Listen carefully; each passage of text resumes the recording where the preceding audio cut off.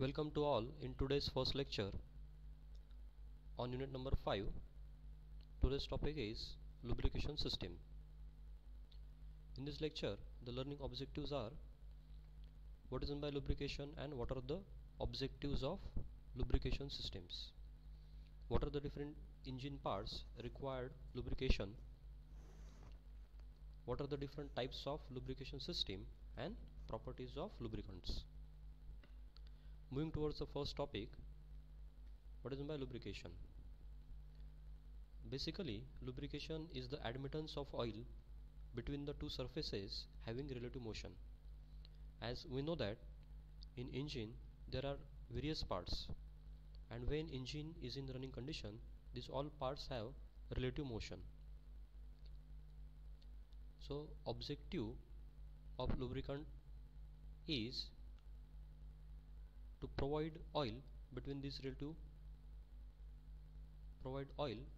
surfaces having relative motion, so that it will reduce the friction between the parts as well as it will reduce the wear of moving parts. Along with these two objectives, one of the important objectives is that whatever the heat generated during the friction,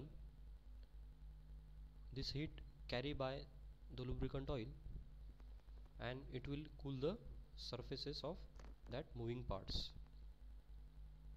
As well, one of the main objective is to seal a space adjoining the surfaces. Whatever the lubricating oil supplied by the lubrication system, it forms a thin layer between the surfaces, so that layer absorb the shocks between the bearings and other parts, and consequently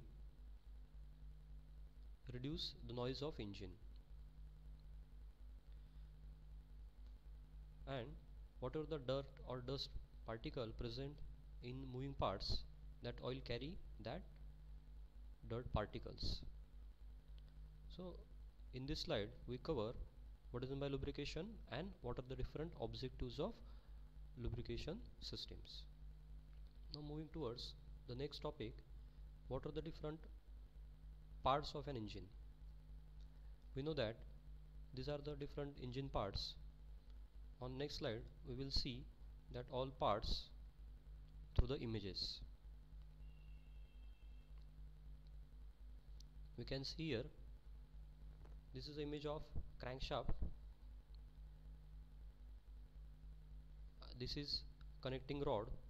Connecting rod has two ends, small end and big end. This big end is connected to the crankshaft on a crank pin. Here this big end is connected to the crankshaft through big end bearing. Crankshaft have main bearings. You can see here total 5 number of bearings: 1, 2, 3, 4 and last 5th bearing. This image shows the assembly of all the parts. When engine is in start condition, the piston reciprocate inside the cylinder, so we have to supply oil which will serve purpose of a lubricant, and it will provide lubrication on outer surface of piston or on a skirt and inner surface of cylinder. As well as the small end of connecting rod is connected to the piston through piston pin or wrist pin or gudgeon pin and small end bearing. So we have to provide lubrication to small end of a connecting rod as well as to the big end of connecting rod.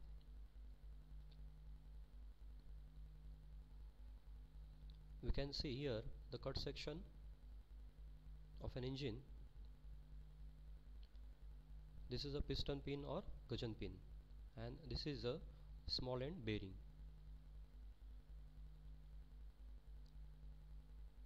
This is a big end bearing. We can see here a camshaft which is mounted on camshaft bearing. These are the cam lobes. Now this tapered portion of a cam lobe is strike on wall seat.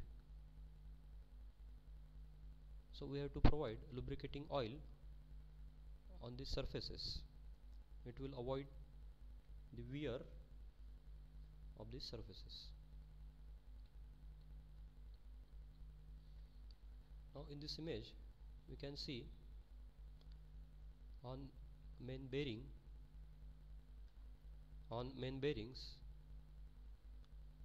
of crankshaft, holes are provided. These holes are nothing but oil galleries.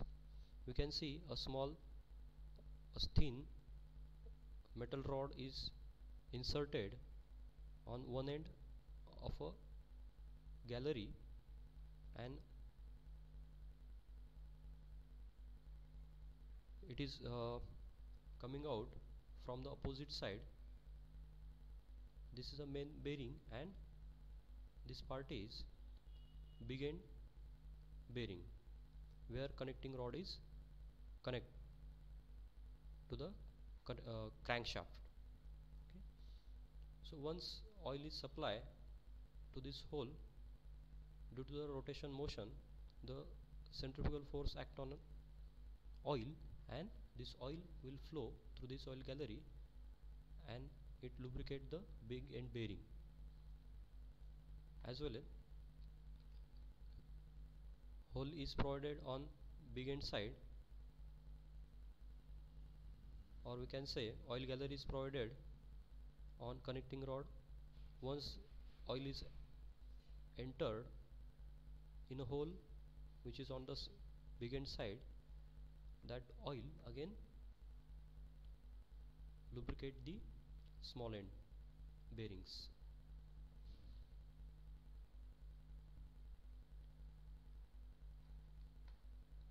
We can see this image shows valve operating mechanism. In this case,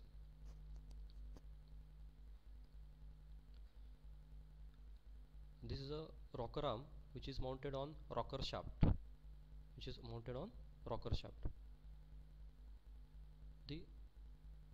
This side of rocker arm strike on the valve seat, and because of that the valve is open.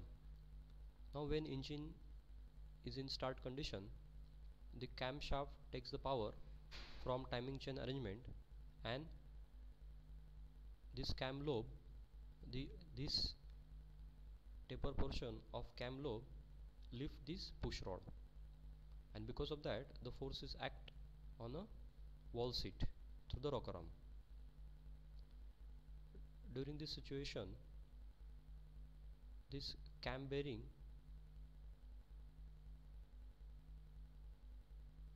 experience high load, so we have to provide lubricating oil to this cam bearing, as well as in between these two surfaces, surface of a cam lobe and follower, we have to provide lubricating oil. You can see here power from crankshaft is given to the camshaft through timing and sprocket arrangement, timing chain and sprocket arrangement. So again we have to provide lubricating oil on timing chain and camshaft and crankshaft sprockets. As well as we can see here tappet, push rod. So we have to provide lubricating oil on these surfaces. This is a different arrangement. You can see here power from crankshaft to camshaft is transferred by timing chain and sprocket arrangement. Here both gears are directly mesh. Again again in this situation we have to provide lubricating oil to avoid the friction. This is a explored view of engine where all the rotating parts are assembled together, and we can see this is a crankshaft, connecting rod, piston, then these are the push rods, camshaft and rocker arm. So we have to provide lubricating oil to all these parts.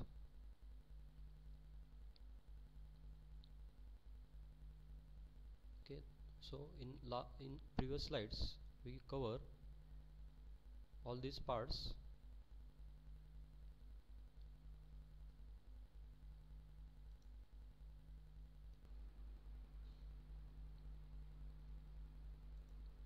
Next topic is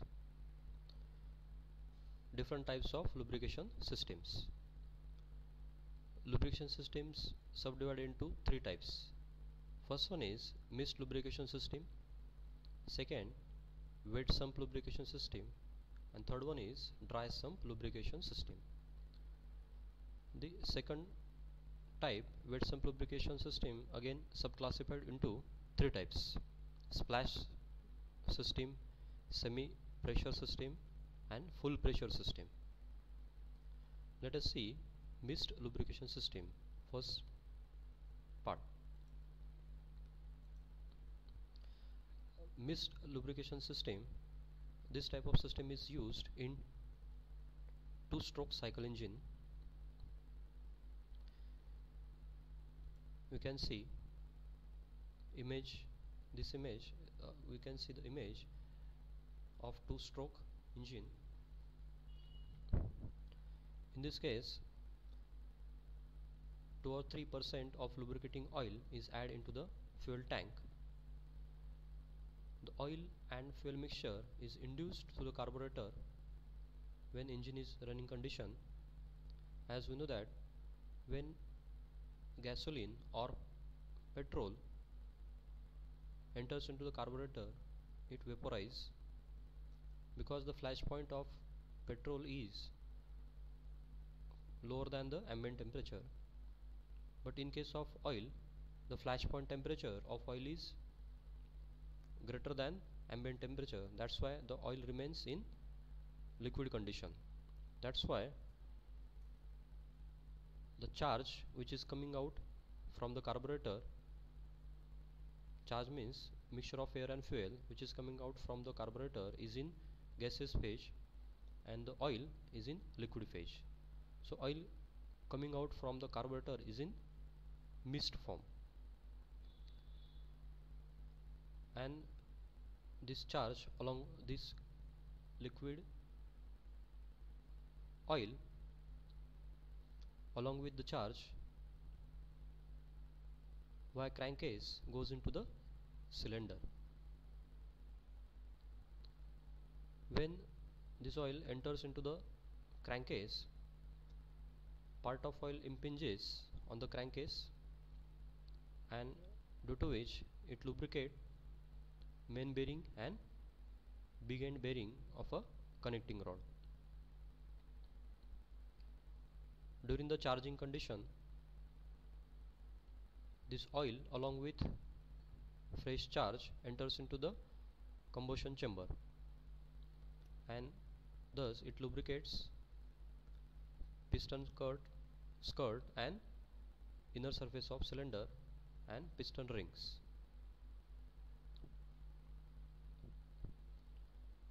So in this way the lubricating oil lubricates main bearing, big end bearing and piston and cylinder surfaces. So this system is very simple. If we consider the advantages, it is a very simple system, as well as the cost is low because no oil pump or filter is required in this case. This system has some limitations or disadvantages. First limitation is lubricating oil will burn. As we know that this lubricating oil enter into the combustion chamber. Due to the high temperature, part of oil may get burned and it cause heavy exhaust emissions and deposit on the piston crown, ring grooves and exhaust port. Thus this hamper the performance of the engine. The second disadvantage is during the combustion some acidic vapors are formed in combustion chamber, and as this lubricating oil comes in contact with these acidic vapors, it rapidly loses its anti-corrosion properties, so resulting in corrosion damage of bearings. The next disadvantage is for proper lubrication, the oil must thoroughly mixed with fuel so that there will be effective lubrication, but oil has poor mixing characteristics. So to improve the mixing characteristics, we have to add few additives, so it will increase the cost of the system.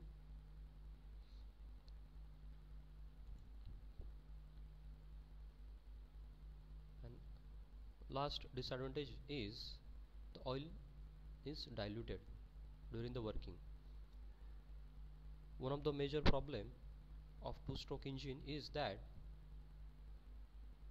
the temperature of exhaust gas is higher and scavenging efficiency is less, due to which the exhaust gases are present in a combustion chamber, and these exhaust gases dilute the oil which is coming into the combustion chamber in the next cycle of operation.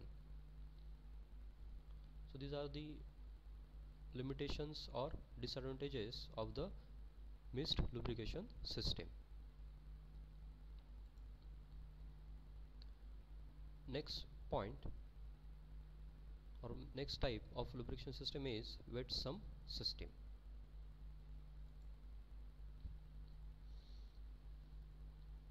This is a schematic diagram of wet sump lubrication system. We can see here this is a oil pan in which oil is stored. We can call it as a wet sump. This is a oil strainer which remove dirt and dust from the oil. This is oil pump and pressure regulating valve. As engine is in start condition, the oil pump takes the power from engine and sucks the oil from wet sump to the oil strainer. This oil is then supplied to the different parts of engine through secondary filter.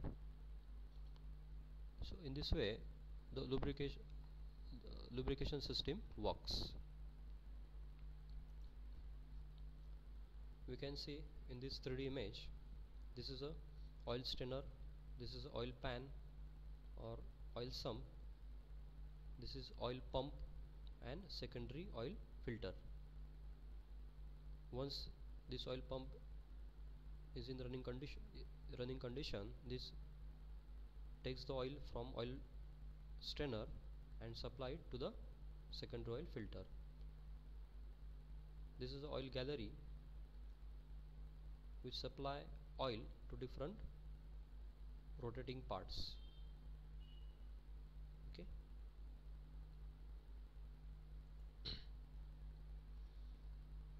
Now in wet sump lubrication system, it is subdivided into three types. Let us see one by one. First system is splash system. In splash system, we can see the schematic diagram.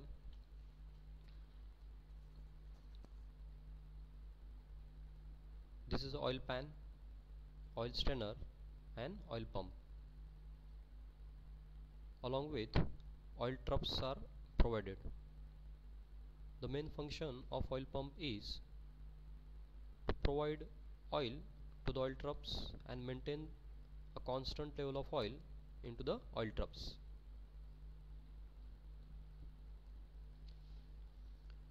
In this system, once oil pump is start, it takes the oil from oil strainer and supply to the oil troughs. This is a connecting rod, as we can see on a lower portion of a big end bearing. A cap is provided. In a cap there is a scoop. When during the suction stroke or suction stroke and power stroke, when piston moves downward direction, this scoop dip down into the oil which is in a oil troughs, due to which oil is entered into the hole in a scoop. As we know that the oil galleries are provided on a crankshaft. Through these oil galleries, the oil lubricate the main bearing of a crankshaft, as well as oil galleries are provided on a connecting rod. So this oil take care of lubrication of small end bearing, gudgeon pin or piston pin. As when the connecting rod move downward direction, this scoop strike over the oil, some sort of oil splash out in upward direction. These few droplets of oil stick on the inner surface of cylinder. So when piston move downward direction or piston reciprocate inside the cylinder, these oil droplets form thin layer between these two moving surfaces. In this way, the splashing of oil provide lubrication to the piston skirt and inner surface of cylinder,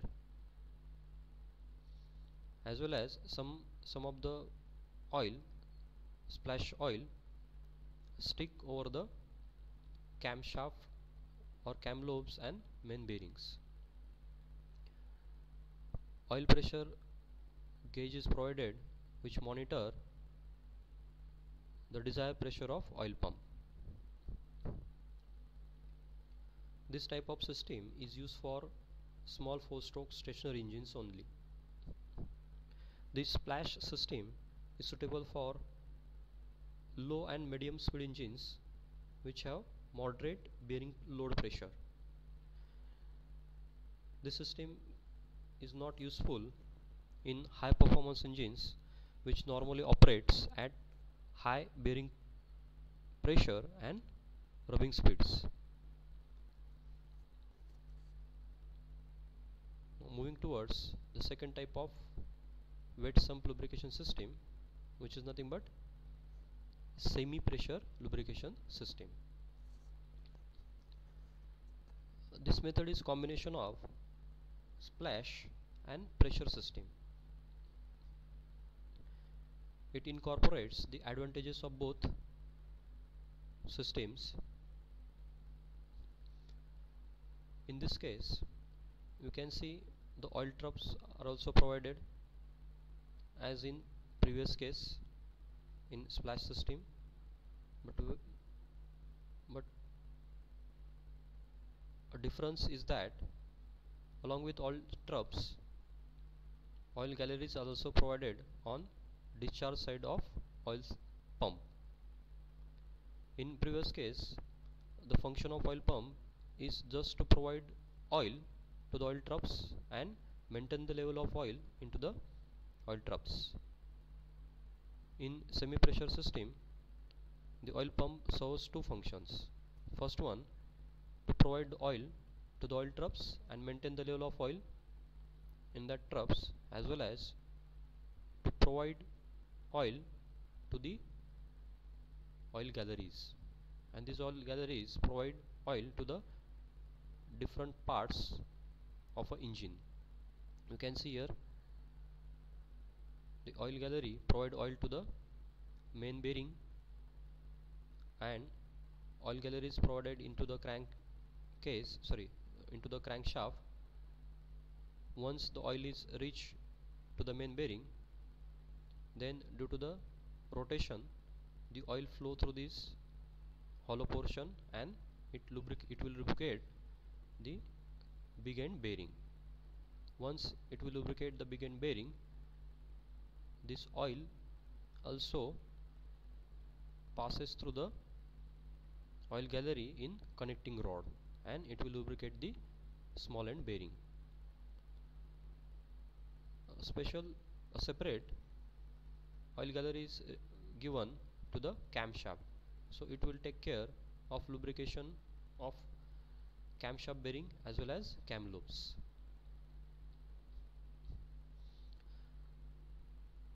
This system is less costly to install as compared to the full pressure system, and advantage of this system is that it enables higher bearing loads and engine speeds, as if we compare with the splash system. Now moving towards the third type of wet sump lubrication system, which is full pressure system. Okay, one point is remain. In this case the oil pressure is about 1 bar. In full pressure system we can observe that from semi pressure system no use of oil troughs. So here the only function of oil pump is to provide pressurized oil to the different oil galleries through the oil filter. You can see here this is oil pan. Once the oil pump is start, it takes the oil from the oil pan through the strainer. So dirt or dust particles, this strainer remove that dirt and dust particles, and this oil filter remove fine particles. Then this oil provide to the different galleries. In this case oil delivered by the pressure pump at a pressure ranging from 1.5 to 4 bar.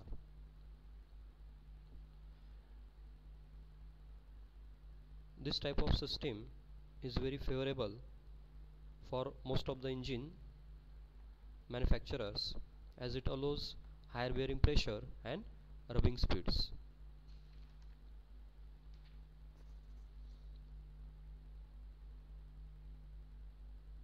Now moving towards, okay,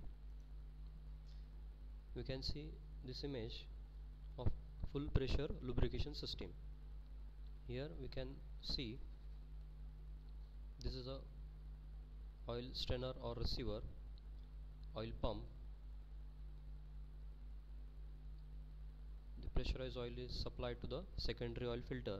Then from secondary oil filter, this is the main oil gallery, and these are the sub oil galleries. So through these oil galleries, oil is supplied to the main bearing of crankshaft, as well as oil galleries are provided to lubricate the camshaft and rocker arm or valve operating mechanisms.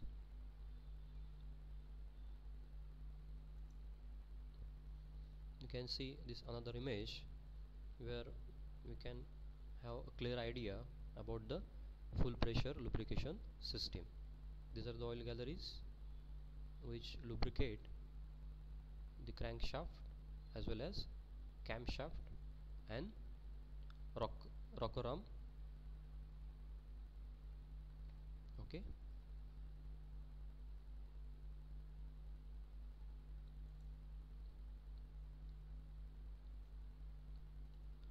Now moving towards the third type, sorry, now moving towards the third type, dry sump lubrication system.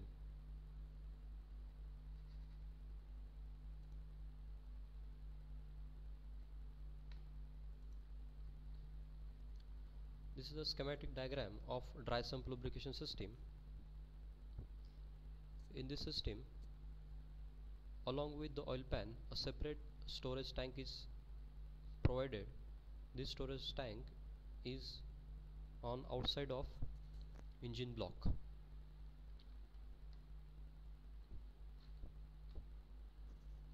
and you can see here there are two oil pumps. This is a scavenging pump or sump pump. The function of this sump pump is to take the oil from the dry sump through the strainer and provide this oil, lubricating oil, to the storage tank. This oil pump takes the oil from supply tank or storage tank through oil cooler, and then this pressurized oil is supplied to the different parts of engine. The oil pressure may vary here 3 to 8 bar. So if we consider the oil pressure in full pressure lubrication system, the oil pressure is in range from 1.5 bar to 4 bar, and in dry sump lubrication system the oil pressure is in range of 3 bar to 8 bar. These systems are used for high capacity engines only. It takes high bearing loads and serve lubrication for high speed and high capacity engines. You can see here the pressure relief valves are given. The function of these pressure relief valves is to maintain or to monitor the discharge pressure of pump. If discharge pressure is exceed, then these valves will open and excess oil will return to the tanks. Now moving towards the properties of lubricants.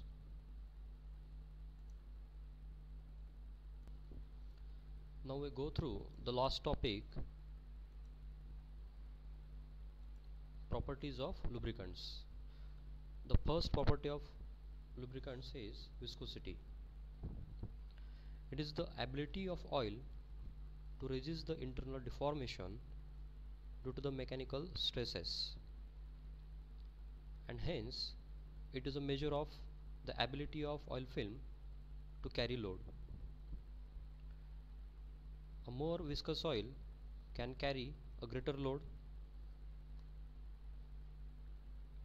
As viscosity varies with the temperature, and hence if a surface to be lubricated is normally at high temperature,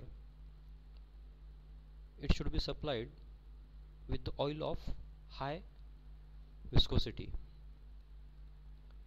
So in case of engine, we have to use the oil which has high viscosity index. Now this high viscosity index indicates the relatively smaller change in the viscosity of oil with temperature. It means that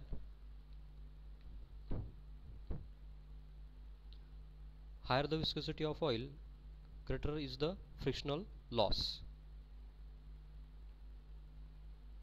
As in case of oil, the temperature of oil increases, the viscosity decreases, and the frictional losses are reduced during a certain temperature range. So viscosity index, higher viscosity index is a important thing. In order to improve this viscosity index, certain compounds which called as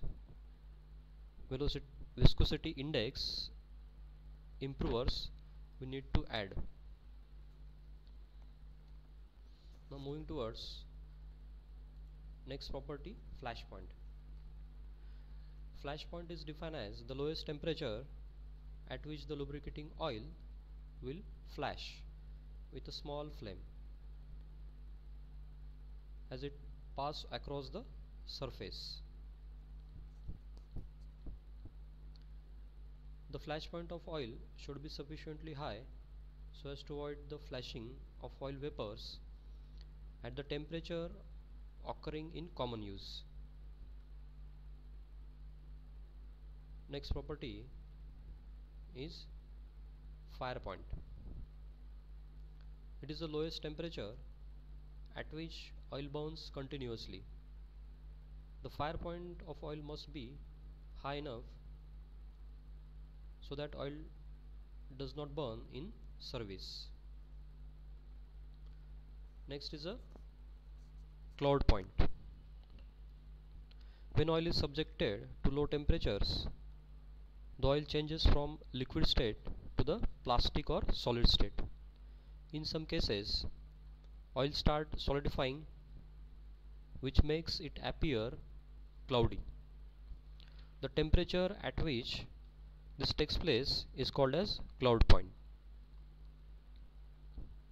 Next property is pour point. Pour point is the lower temperature at which lubricating oil will pour. It indicates the ability of oil to move at low temperature. This property must be considered because it affects the starting of an engine in cold weather conditions. Next property is oiliness. This is the property which enables the oil to spread over and adhere to the surface of bearing. It is the most important in boundary lubrication. Higher the oiliness, higher will be the thickness of boundary and it will carry more load. Next property is corrosiveness or corrosion. The lubricant should not be corrode to the working parts and it must retain its properties even in the presence of foreign matter and additives. Next property is physical stability. A lubricating oil must be stable physically at lowest as well as at highest temperature. At lowest temperature, that oil should not be solidify, and at highest temperature oil vapors should not form. It means that if at lowest temperature no solidification and highest temperature no formation of oil vapors, we can say the oil is physically stable in all operating conditions, in all operating temperature conditions. Next one is chemical stability. Lubricating oil should also stable chemically. There should not be any tendency for oxide formation. Means during working condition at higher temperature, if temperature of oil get increased, it should not be chemically react with the oxygen present in air. If it will not react with the oxygen, we can say that the oil is chemically stable.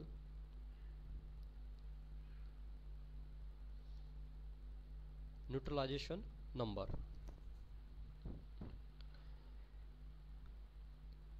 An oil may contain certain impurities that are not removed during the refining process, and the neutralization number is a test in which a simple procedure to determine the acidity or alkalinity of an oil. Next one is the film strength.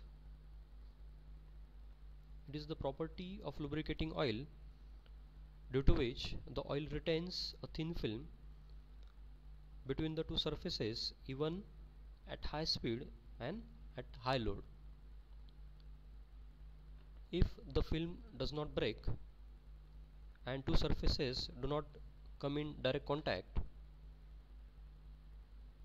the adhesiveness and the film strength cause the lubricant to enter the metal pores, and it will carry high bearing loads. So higher will be the film strength, higher will be the load carrying capacity at high speed.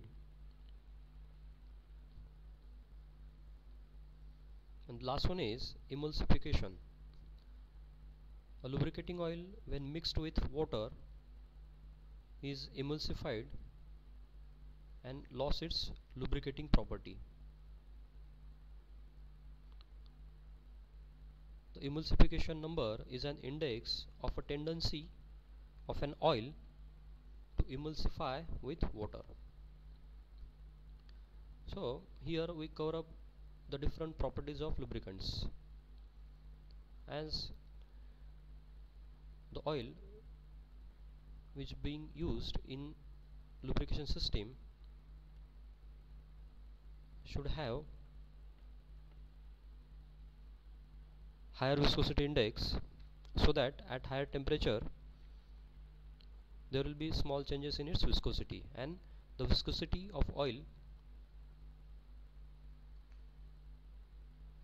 will constant at all operating temperatures.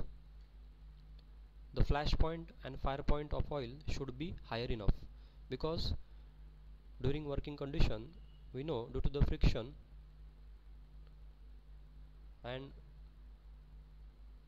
the excess heat which is stored into the engine parts, the temperature of engine parts or the surfaces is high enough so that that oil can withstand at, at the temperature, due to which the flash point and fire point property along with the viscosity plays a very important role during the lubrication. If the flash point and fire point of lubricating oil is higher, then the film strength of the lubricating oil is also high enough. The film strength is also higher, and it will serves a proper lubrication purpose at high load and at higher speed.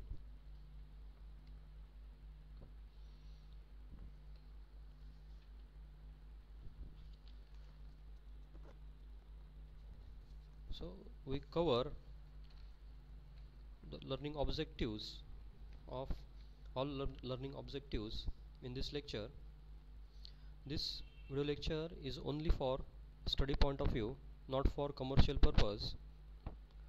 All the material I have taken from the internet and books.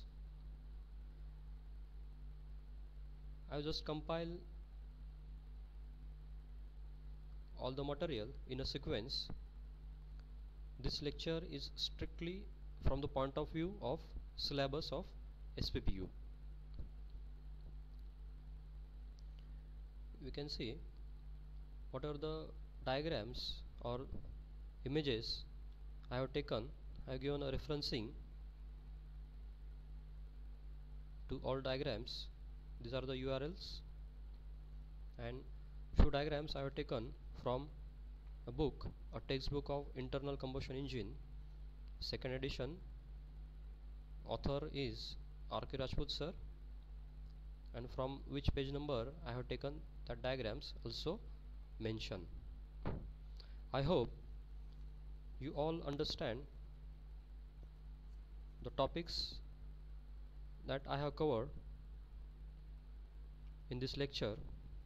Thank you for your patient listening. Thank you.